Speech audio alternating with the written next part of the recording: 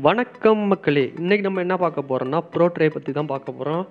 Video வந்து தயவுசெய்து skip பண்ணாமல் கடைசி வரைக்கும் ஃபுல்லாக பாருங்கள், அப்போ தான் உங்களுக்கு புரியும். ப்ரோட்ரேனா என்ன, அது எங்கே வந்து பயன்படுத்துகிறாங்கன்னு தெரிஞ்சுக்கிட்டு ப்ரோட்ரேயை பற்றி பார்ப்போம் வாங்க. விதையை விதைக்கிறதுக்கு 2 முறை இருக்குங்க. முறை பார்த்தீங்கன்னா லைன் சோவிங் சொல்லுவாங்க, இன்னொரு முறை பார்த்தீங்கன்னா ப்ரோட்ரே சோவிங் சொல்லுவாங்க. அதாவது இந்த லைன் சோவிங்கை பார்த்தீங்கன்னா தமிழில் பார்த்தீங்கன்னா வரி விதைப்புன்னு சொல்லுவாங்க. அதாவது கொஞ்சம் சீடு எடுத்துக்கிட்டு, ஃபார் எக்ஸாம்பிள் ஒரு டொமேட்டோ சீடு எடுத்துக்கிட்டு ஒரு நேரான வரிசை ஒன்று பின்னாடி அந்த வரிசை வந்து தொடர்ந்து போகும். அந்த ஒரு வரிசையில் பார்த்தீங்கன்னா நிறைய சீடு வந்து எக்ஸ்ட்ரா சீட்ஸ் கூட வேஸ்ட் ஆகிறதுக்கு வாய்ப்பு இருக்குது.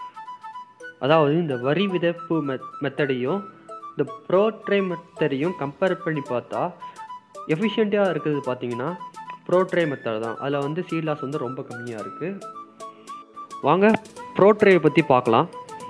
இந்த ப்ரோட்ரே பார்த்தீங்கன்னா எப்படி செஞ்சுருக்காங்கன்னா ஒரு சாஃப்ட் பிளாஸ்டிக் மூலியமாக தான் செஞ்சுருக்காங்க. இந்த ப்ரோட்ரேயில் பார்த்தீங்கன்னா நம்மளுக்கு வந்து சாயில் வந்து போடணுன்னு அவசியம் கிடையாது. சாயிலஸ் media, for example kho kho bit, vermi compose plus வேப்ப புண்ணாக்கு, இந்த மாதிரி 3 மிக்சிங் பண்ணி அதை வந்து மீடியாவை வந்து நம்ம வந்து ஆல்டர்னேட்டிவாக யூஸ் பண்ணிக்கலாம். இந்த ப்ரோட்ரே பார்த்தீங்கன்னா 2 டைப் இருக்குங்க. ஒன்று ரவுண்ட் டைப்புங்க, இன்னொன்று ஸ்கொயர் டைப்புங்க. இந்த ப்ரோட்ரேயில் ஹோல்ஸ் பார்த்தீங்கன்னா மொத்தம் வந்து 20, 128, 98, 72, 50 ஹோல்ஸ் உள்ள ப்ரோட்ரே கூட இருக்குங்க. ஸ்மால், மீடியம், லார்ஜ்னு ப்ரோட்ரே கூட இருக்குங்க. இதாங்க அந்த ப்ரோட்ரே மீடியம். இந்த மீடியத்தில் என்னென்ன இருக்குன்னா கொக்கோ பிட்டு, வெர்மி கம்போஸு, எரு, அப்புறம் அசோஸ்பைரிலம், பாஸ்போபாக்டர், இந்த மாதிரி எல்லாத்தையுமே வந்து ஒரு கலவையாக வந்து ரெடி பண்ணிக்கிட்டாங்க. இது பார்த்தீங்கன்னா இந்த ப்ரோட்ரேயோட ஹோல்ஸ் பார்த்தீங்கன்னா 98 ஹோல்ஸ் உள்ள ப்ரோட்ரே எடுத்துக்கிறேங்க. கொக்கோ பிட்டை பொறுத்த வரைக்கும் நல்லா வந்து வெயில காய வச்சதாக எடுத்துக்கோங்க. காய வச்சுட்டு அதுக்கப்புறமா மீடியா வந்து மிக்ஸ் பண்ணி வச்சுக்கோங்க. நான் அதே மாதிரி தான் அந்த மீடியா மிக்ஸ் பண்ணி அதை நான் வந்து ஸ்டோர் பண்ணி வச்சு அதை வந்து டைரெக்டாக நான் யூஸ் பண்ணிக்கிறேங்க. ஆக்சுவலி இந்த 98 ஹோல்ஸையும் நம்ம வந்து ஃபுல்லாக போட போகிறதில்ல, கொஞ்சம் ஹோல்ஸுக்கு தான் போட போகிறோம்.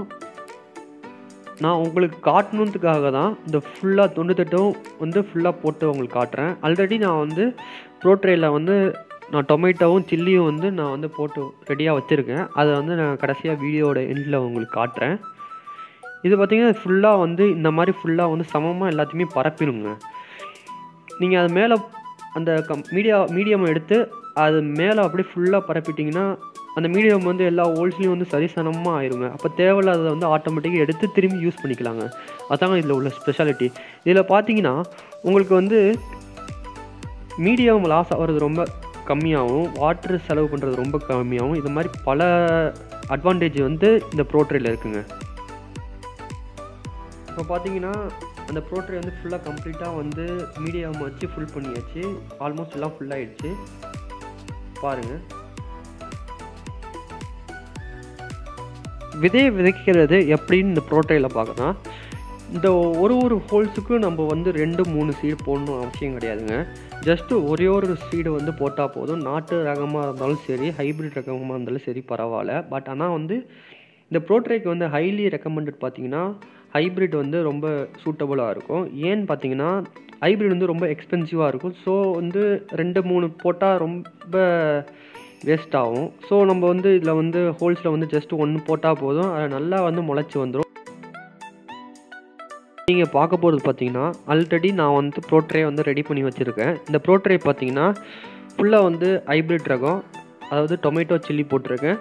கிட்டத்தட்ட ஒரு 20 30 நாளுக்குள்ளே இது ஃபுல்லாக வந்து கம்ப்ளீட்டாக வந்து க்ரோ ஆகிடுச்சுங்க. வாட்டர் பார்த்தீங்கன்னா 2 வேளை, காலையில் ஒரு வேளை, ஈவினிங் ஒரு வேளை வந்து அடிக்கும். இப்போ இந்த சீடு போட்டு ஃபுல்லாக கம்ப்ளீட்டாக முடிச்சாச்சுல, அந்த சீடு மேலே வந்து ஏதாச்சும் ஒரு தேங்காய் மட்டையோ அதாவது இந்த ஷேட் நெட்டோ ஃபுல்லாக போட்டு கவர் பண்ணது ரொம்ப நல்லது. அப்போ தான் வந்து விதை வந்து நல்லா வந்து முளைச்சி நல்லா வந்து காய்க்கிறதுக்கு நல்லா செட் ஆகுங்க. இந்த ப்ரோட்ரேயை பொறுத்த வரைக்கும் நம்மளுக்கு வந்து இந்த லேபர்ஸ் வந்து இந்த ப்ரோட்ரேயை வந்து எப்படி பயன்படுத்துறதுன்னு பாதி பேருக்கு தெரியாதுங்க. ரொம்ப ரேராக தாங்க இந்த ப்ரோட்ரேயை யூஸ் பண்ணுவோம். பிடிச்சிருந்தால் லைக் பண்ணுங்கள், ஷேர் பண்ணுங்கள், கமெண்ட் பண்ணுங்கள், மறக்காமல் சப்ஸ்கிரைப் பண்ணுங்கள்.